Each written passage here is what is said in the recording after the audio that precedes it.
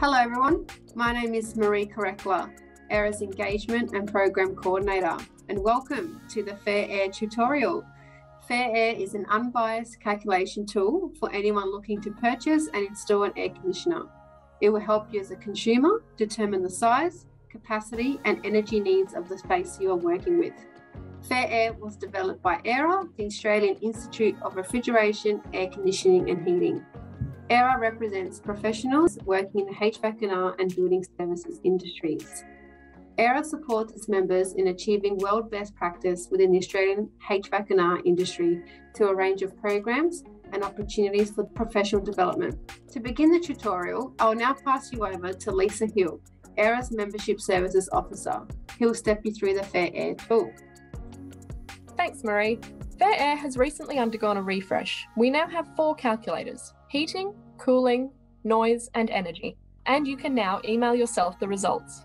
These calculators let you input your specifications and it will advise you of what to look for in an air conditioner. To use the calculators, you'll need to gather some information first, such as your room dimensions, electricity bill, and looking at the space that you may wish to place your new unit. For heating and cooling, you'll need to measure the room dimensions you wish to use the air conditioner in. Heating is a new calculator and is very similar to the cooling one, requiring the same inputs. So let's first step through the cooling calculator. Step 1 asks you to select your location. Please use your closest major centre. For this example, we will use Brisbane. Step 2 asks that you input the measurements of your room, including the ceiling, roof, floor, windows, and internal and external walls.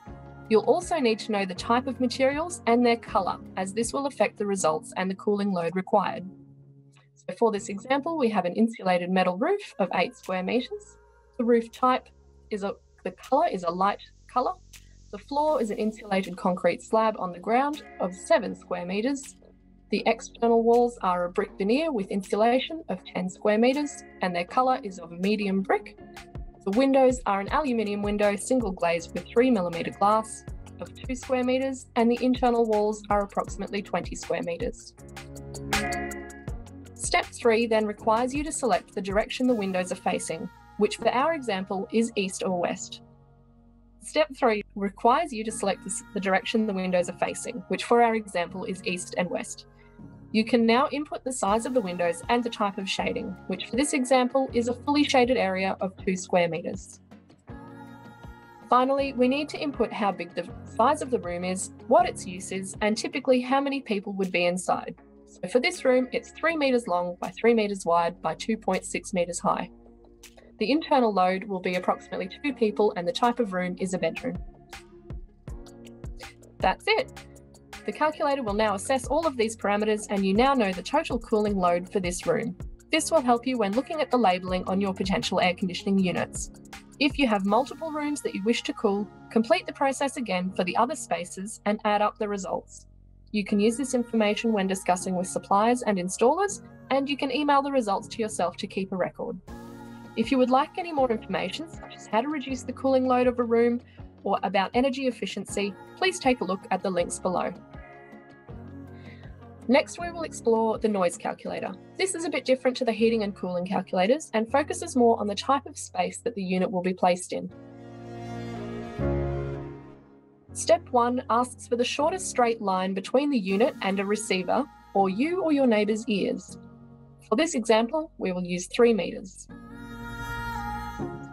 Step 2, you will need to look around the space and see what types of barriers there are between where the unit will be placed and where the noise will be received. For this example, we will use no barrier. Scroll down and click Next. Finally, Step 3 asks for how many reflecting surfaces there are within a certain distance, as this can impact the noise level. There are no reflecting surfaces within 3 metres. The calculator will now show you what the maximum noise level should be for a unit placed in that area, and you can look for units with an outdoor noise level below this figure. Email the results to yourself so you have this information on hand when discussing with your installer. We hope that these tutorials have helped you understand how to use the calculators on the FairAir website. Please note that this advice is generic in nature and we encourage you to also consult with an authorised installer to determine the best product for your needs. You can find suppliers on AIRAH's HVAC&R website by following the Suppliers button. If you have any concerns about an installation that has already been completed, the first step is to contact the installer or building owner for a resolution. If this proves difficult or does not resolve the issue, the next step is to contact your local council or building authority, which AIRAH has provided a list of contacts for here, under the Government Programs button. If you have any questions about FairAir itself, please contact airah@airah.org.au. We have also provided further information to support you through the process on our Frequently Asked Questions page under the About section. We wish you all the best in your research and hope you enjoy your new unit once it's installed.